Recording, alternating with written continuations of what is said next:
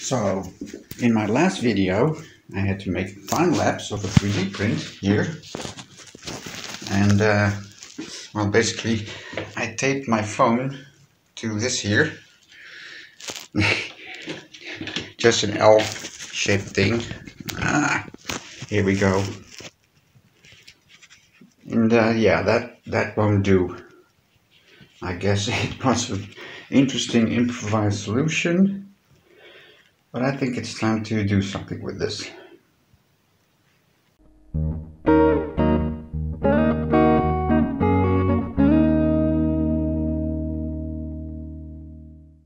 So I designed this metal L shape here, up to size, and my phone, a Motorola with a fingerprint scanner, really nice, you know, in the back. So what? I can hear YouTube comments already. Yes. You've got an iPhone. Yes, of course, there's always gonna be someone, and you thought it was important to let us know that, right? Of course, because you're an Apple fan. Yeah. Okay, let's just continue.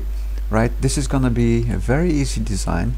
I'm just gonna make a clamp for the phone here and print it, and that's that. Very simple. I'm just gonna, you know, I think I can do this within a minute, and then it's done. And I'm going, what? Are you again? You don't believe I can design this in a minute? Really? You're on. You're on. I'm gonna do this. Watch me.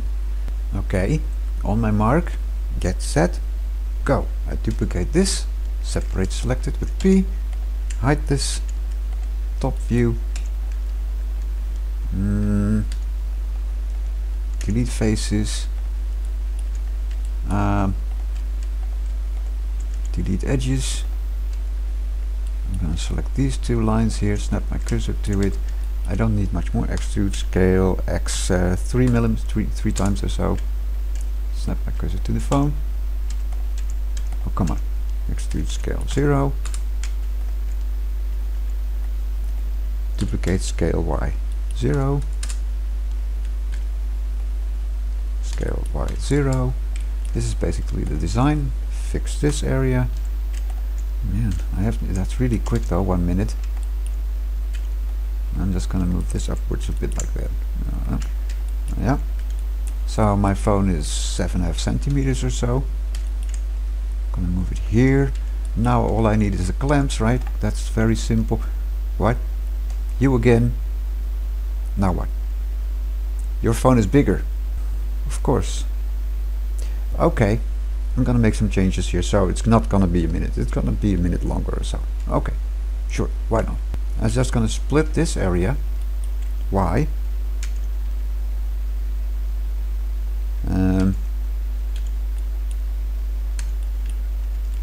move this downwards a bit, like that, fix this area.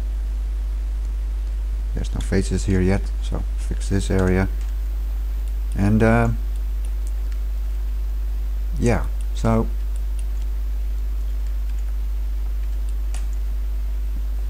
I'm just gonna snap my cursor here, B, just remove these vertices, X delete vertices, B, G, upwards a bit like that, duplicate scale Z -1, like that, extrude scale Z -1. So this is going to be the design. And now I'm just gonna fix this area, let me hide the phone for a moment, and let's make this blue like that. So now you can just select this area and move it upwards and downwards a bit. It's a bit big. Let's just say something like this. Yeah, so now you can just move it for any size phone. Happy? Good. Okay, let's continue. Now I need the clamps. Simple design. Simple design. Let me see, 9 millimeters. Like that. You know, it's what? Someone is talking again. I can hear the extrude. Yours is thinner. Okay, let's make it like this, and I guess it's gonna be longer than 2 minutes. Another minute, I suppose.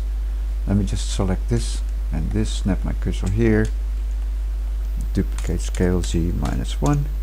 Yeah, scaling -1 is really one of these options. I should make a shortcut key for mirroring it, but X to leave faces, like that. Let's just X, the limit is dissolve, like so. Now you can fit any size phone. You just put in a screw here, and this can be moved upwards and downwards. And what?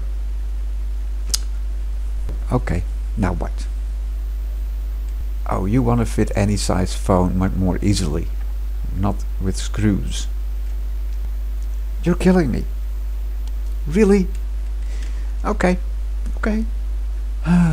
You know, I can. Some people. Okay, I'm just gonna fix this. I've got an idea here. Split, G, move it upwards slightly like that. Okay, extrude, extrude, extrude. I've got a great idea. Extrude, extrude, extrude. B, fix. So it's gonna be like this. I'm gonna fix this area. Fix this area. Snap my cursor here for a minute. Duplicate scale Z -1. Alt C. So let me move it just slightly downwards a bit. So sort of like this. This is it. So what I'm going to do, I think I should put screws here and here instead of in the middle. I'm just going to delete these vertices.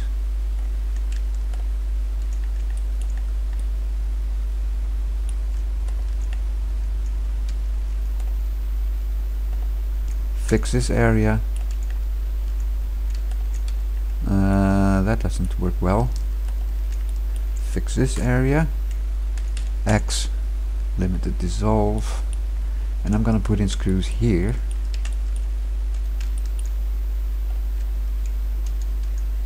Duplicate, G,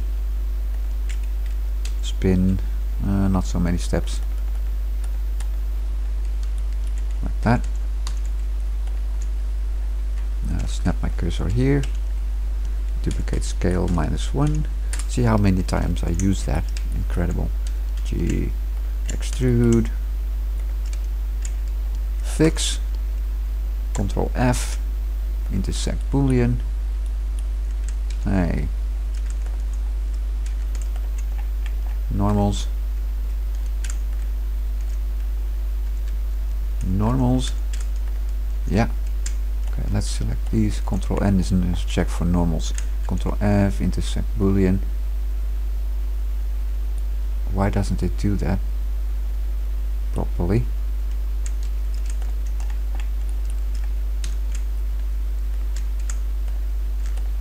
Control F, intersect boolean. Now that's better. So it's gonna be something like this. And now you can just slide it upwards and downwards. Just put a rubber band in between here, and it will clamp down, and it will fit any phone easily, conveniently. You know, I'm just gonna clean it up a bit, and then I'll get back to you. So I came up with this design, and yeah, in all honesty, yeah, if you want to make a proper design, you can never do it within a minute. That's just crazy. So I came up with this, and special thanks to Applefan, of course, because you want a proper design of things and make it functional, and I think this will do the trick. So let's see. I can move this downwards 7 millimeters at this point. 7 millimeters, then you have a phone 6.8 centimeters wide or something. Anything smaller, I'm sorry, you're a cheapskate. And there's nothing wrong with that. You know, if you just want to make phone calls on your Nokia 3310, I can relate. But at some point you gotta go with the time, really. Anyway, if you want to make it smaller, you can just move this downwards a bit like that. Easy to adjust. On the other hand, this thing can move up like 15 millimeters or so, I think. We'll find out. Anything bigger? Well, I'm sorry, there's no excuse there. You're compensating. Let's print. I put these parts on the floor like this. Let me see, is it all triangulated? Yes. File, export, STL, phone 3, and I'm gonna do selection only, add, phone 3, open. There it is. So let's take a look how this works out. Let's see, layers. I hope it can bridge, because there's something here. So let's see if it can bridge. That doesn't look like bridging to me, and I know what the problem is. I was struggling with this a bit, so this point is at Z 1.6999999, and this part is at 1.7, and somehow it doesn't see this as a straight plane. So I'm just gonna snap Shift S, selection to grid, and now it's all at 1.7 height. Now let's see how this does. That looks more like bridging to me. So let's hope it can bridge properly. I changed some settings here. Let's look at the print settings. Speed, for instance. Bridge speed is 40. That might be, I might need to put that at 50 or so, but let's make it 40. I don't want to, I'm gonna travel speed at 60. Let's put that at 50. First layer speed, fine. Let me see, where is it? Advanced. Bridge flow ratio. You know, you want to extrude a little bit less, 0.8 for instance, and hopefully it will bridge properly. Yeah, so this is the result. Let me get one of those L-shaped brackets. See how it fits. Yeah, a bit too tight. A little bit too tight. This part fits nicely, but the bridging is terrible.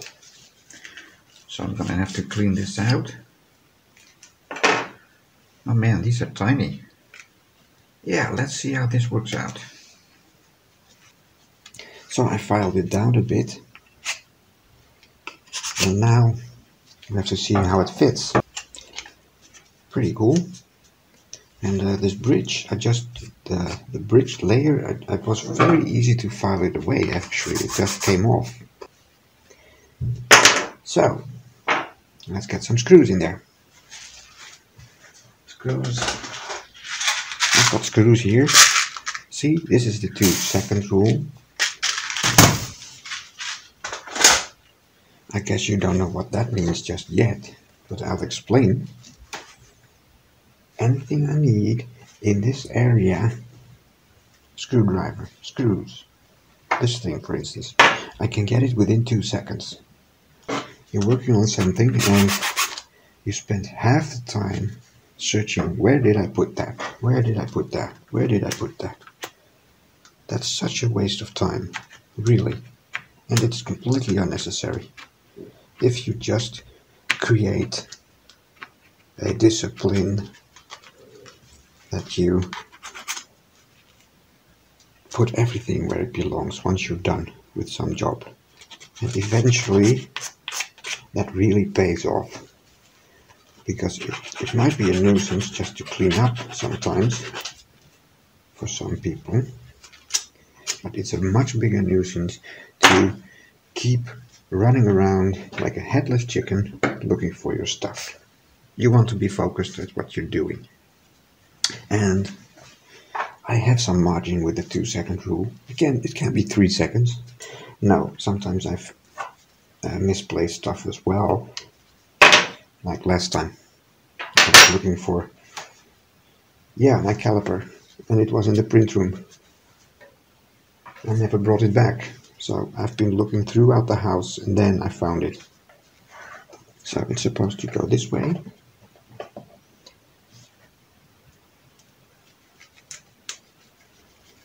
This one is going like this. Perfect fit. Yeah, you should really take account of how you print the layers and the holes and stuff.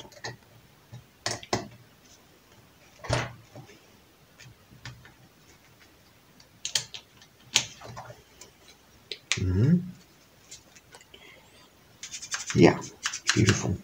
Rubber band.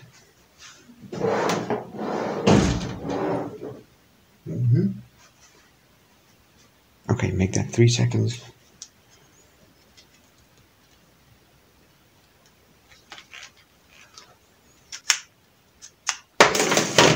This one is an Alcatel, which is a very slim phone as well. You can just put your fingers around it. Well, it holds, but barely. It can drop out, but I should make this a couple of millimeters, 5 millimeters smaller, or 3 millimeters smaller. Right. Or I could put rubbers in there. I could just glue in some rubber. Do I have rubber? No. I don't think so. I don't think I can run into the store in 2 seconds. So, maybe we could use shrink wrap. I could glue this on. But as for now, it's a nice design. And, I'm going to try it on. This phone, that phone over there, the phone you're looking at right now, it's a phone. I really should get a decent camera though. So let me clean up. Always, once the job is finished, clean up. So this thing is going in the tripod. I could actually print this as well as part of this. But at this point I think, well, this is nice. You can fit it onto anything you'd like. Your bike or whatever. I don't know. But if it's gonna be on a bike, you definitely need some rubbers. And maybe something that clamps on the sides as well. I don't know. Let's see. Screws. I think that could be an M4 or M5. What do I have? This would suffice, I guess, or maybe even this one, I guess. Let's see if it fits through here. Yeah, I'm gonna fit this through here.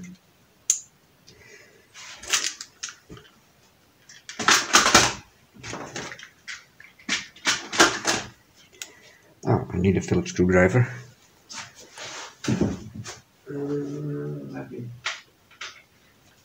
And I need a decent camera for this video. This autofocus is really annoying. So,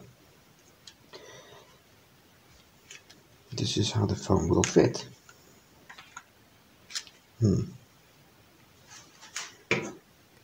I guess. So, all in all, a pretty interesting mount, I would say. Nice. So, it's nice and tight. I can just move it around like this. I bet you're getting seasick if I'm doing that too much.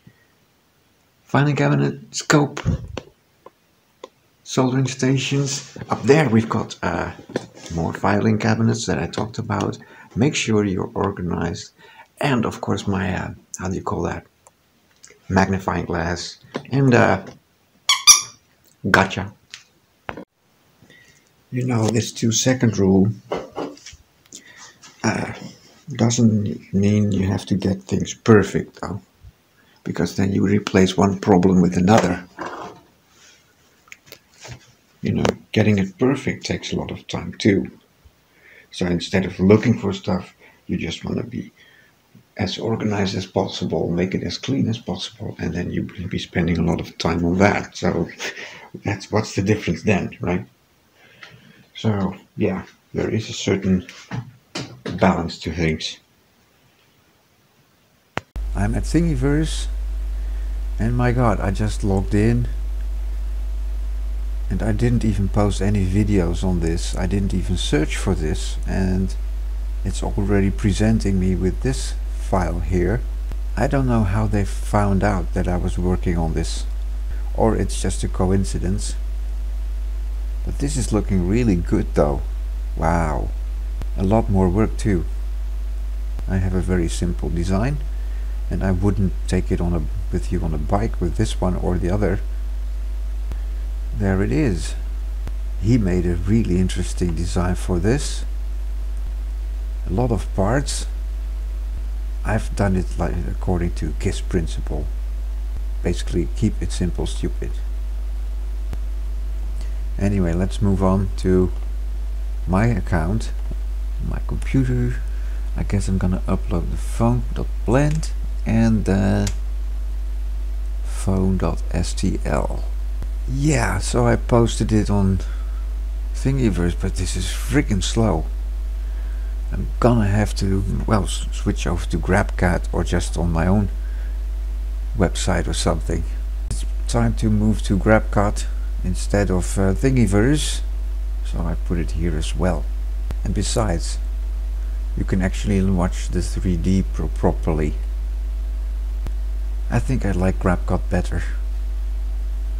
So thanks for watching, and see you all later on to the next video.